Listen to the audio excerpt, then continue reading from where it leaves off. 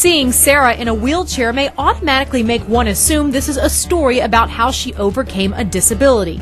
It is and it isn't. Sara does have a neuromuscular disease she has been fighting since the age of 13. I was freaking out because I went online and did a bunch of research and things weren't really that optimistic.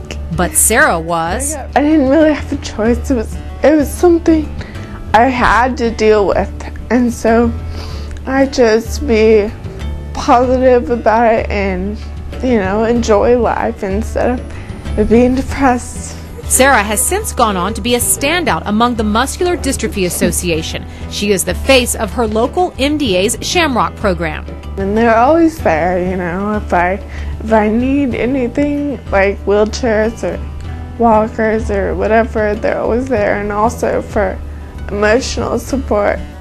The same way Sara is now there for others. She recently hosted a toy drive for children in Mazatlan, Mexico.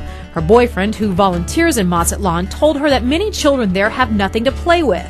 I told my church about it, I told my school, and I didn't really expect to get all that much, but we were overwhelmed with donations. Sara collected dozens of soccer balls, basketballs, and stuffed animals and hand-delivered them to Mexico. It's a really good feeling because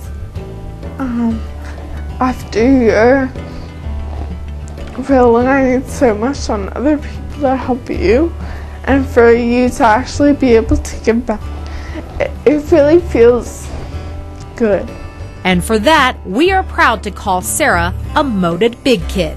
Knowing that you can improve someone's life and make them happy is the best feeling ever.